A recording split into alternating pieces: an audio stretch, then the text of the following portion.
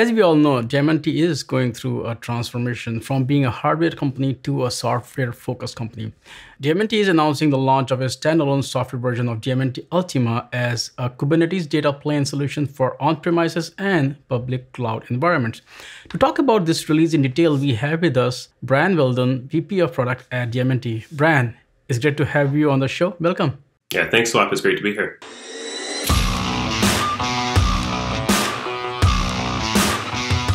Let's jump right into the announcement. Tell me more about what are you announcing today?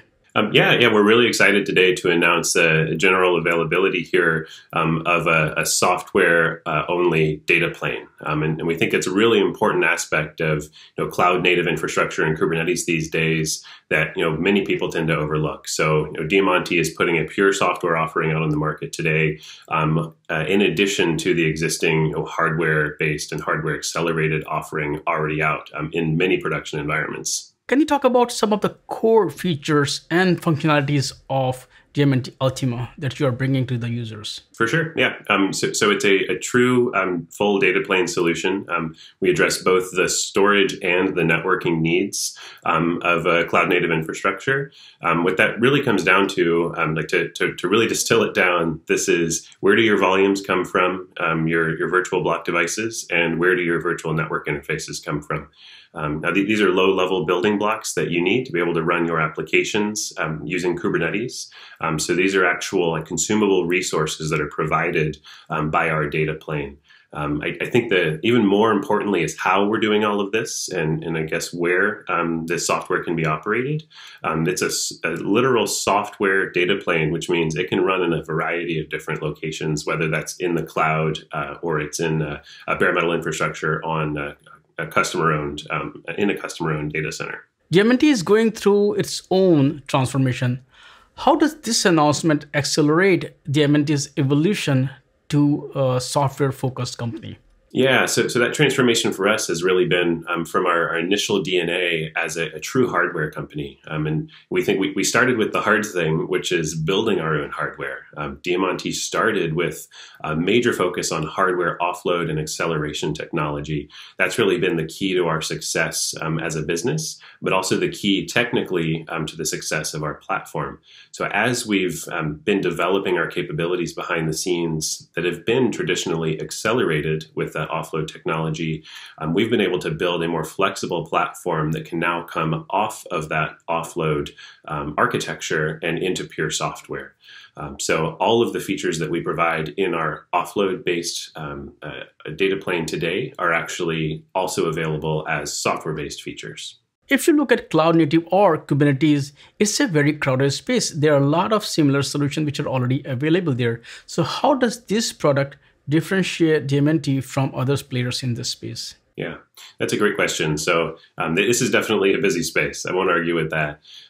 We look out at the field of other options out on the market, and we also get a lot of feedback from our customers here. The majority of Diamanti customers have ended up on our platform because they've tried to pull existing point solutions off the shelf and cobble them together into something resembling a production environment. Typically, day one goes okay, and the initial design phases go okay, but then day two and further operationalization and expansion of their platforms just really does not pan out.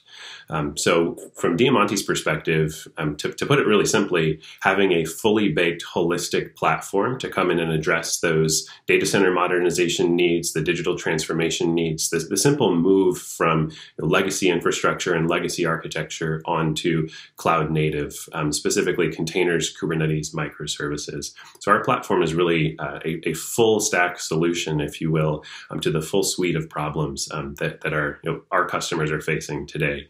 In addition to that simplified approach of providing a holistic platform, our data plane specifically is key here. It papers over all of the intricacies and we'll say inadequacies in a lot of the existing provider-specific or point solutions platforms on the market today. So it means a customer can have a consistent experience from a data plane perspective, whether they're operating in AWS or they're operating on a hypervisor on premises, and they can actually span all of that infrastructure together to provide fault tolerance and data level resilience for their enterprise. Yes, you're right. It is a busy space, but a lot of consolidation is happening. A lot of acquisitions and mergers are happening. Portworx, Caston, they're a good example. What does this consolidation mean for Diamanti and specifically this announcement? I can't quite tell you what it means for us necessarily. I wish I had a crystal ball there.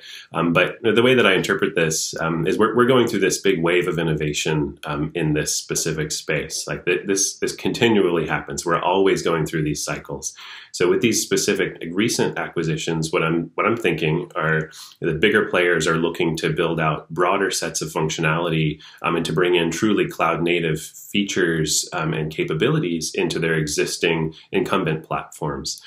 So when you look at Pure and Portworx, for example, I don't claim to have any special knowledge of either of these players, but when you just look at them on paper, I see Pure has physical capabilities, Portworx has software capabilities, and they both are making moves with Kubernetes into the cloud.